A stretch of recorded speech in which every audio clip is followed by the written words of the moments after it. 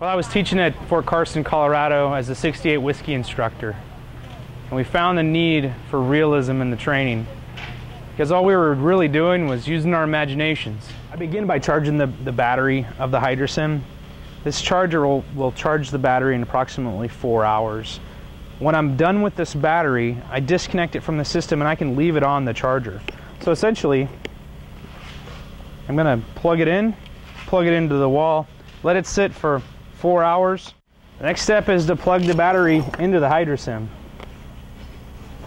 I connect it, insert the battery into the battery pocket flap, and I can go ahead and close it up. I'm going to connect the refill tank using the color-coded refill handle and the refill port. I'm going to pressurize the tank and that will in turn shoot simulation blood into the bladder system. All right, once the system is full, we're going to disconnect the refill tank and we're going to bleed the air out of the system.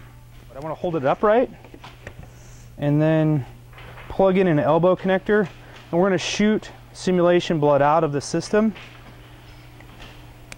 just until the air comes out. See, that's all the air that was in there. All done.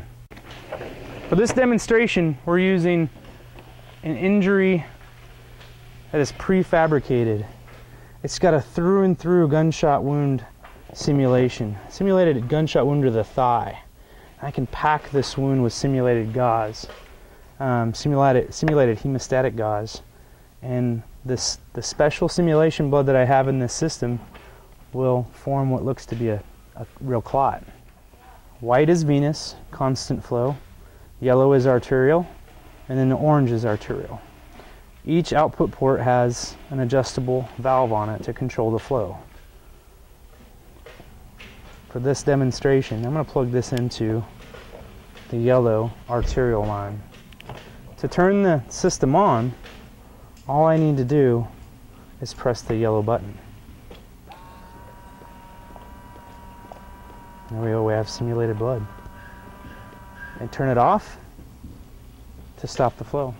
The HydraSim basic system includes a moulage fabrication kit, which allows you to build your own simulated wounds, 2 packets of simulated blood powder that makes lots and lots of simulation blood.